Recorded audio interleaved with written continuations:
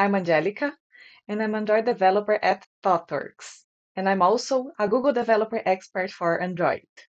Recently, I had the opportunity to work in an Android project where we've done the transition from APKs to publishing using Android app bundles. As part of the Med Skills series on App Bundle, I want to share with you how this transition was done, which are the steps, and how did we test it.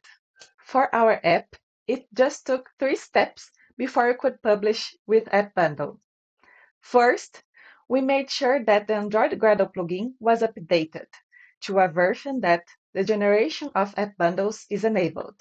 Then, we opt in to play app signing, because the store will be signing the app when it's delivered to the users.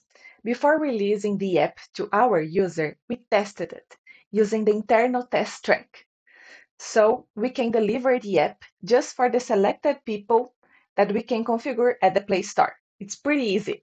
After it was done, the download size of our app decreased by approximately 50%, thanks to savings in native libraries and image resources. That was my tip on App Bundle.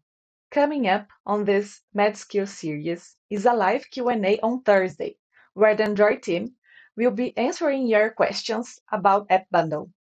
You can ask your question now using the hashtag AskAndroid on Twitter. Let's do it! Bye!